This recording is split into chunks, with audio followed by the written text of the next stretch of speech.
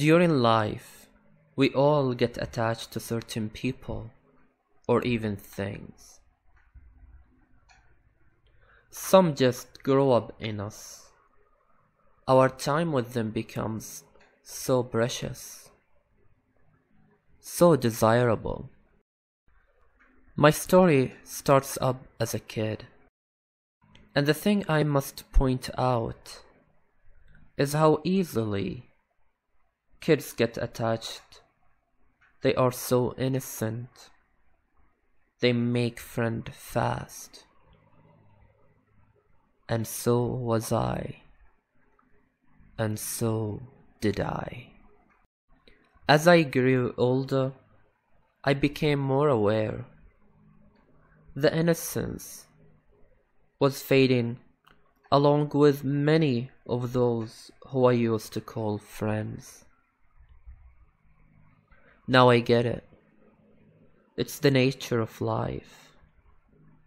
People get along, then they just grow strange. But I find it the perfect entry for this story. In my teen years, I made lots of friends, but only one of those matters to the story. The other lasted not long enough to leave an impact. John, who actually was a friend from my childhood. We have known each other for years. We used to do everything together. We were inseparable. He was that friend that encourages me to do things I would never do otherwise. And one day, he managed to convince me to break into the school. We did nothing much. There was no intentions for vandalism, and there was no vandalism done either. It was simply one of those situations where teenagers go somewhere empty and dark to scare each other and prove their braveness. Yes, there is a minor detail I forgot to mention, which will make the school the reasonable place to do that. It was said that the school was built on some people's graves. The night has passed. Few of us got scared and might have gotten some psychological damage. I honestly don't know for sure, but I can say no one of us had walked away the same after that night. John and I managed to get away with it, or so we thought. Weeks after, a word came out that one of us had talked after discovering that someone, in fact, was hurt and was forced to state where they were. Being an honor student with a clean record and never being in detention, John knew how much this could affect me. After all, he was my closest friend. Nay, he was my only friend. We gathered, John and I, to discuss it all. But John had a different approach. You find a solution for this, or I'll tell them all it was all you, the perfect student. It was all you, he said.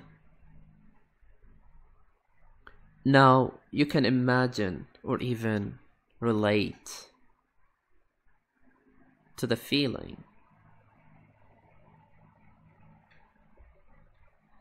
What kind of friend throw their friends under the bus when the hard times are had.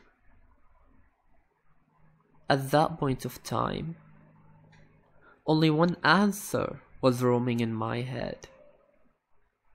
Fake friends. Being an honor student and known for being a good person came out with its perks. John was not believed. I was. Now, I know I only told the truth. I know it was him who convinced us to do it, but I keep asking myself, was it worth it? The feeling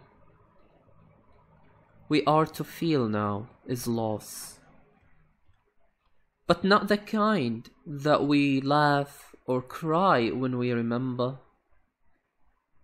The kind that makes us wonder. It wasn't that I lost a friend. It wasn't that I lost my trust. It is that I lost myself. And I came to let myself feel this loss, as it is the only way I know there is still hope to find me again. I lost myself. Have you lost yours? If so, feel it. There is no credit for the story, as they like to remain anonymous. If you have a story and a feeling that you like to share, that you like to help others feel and go through, contact us.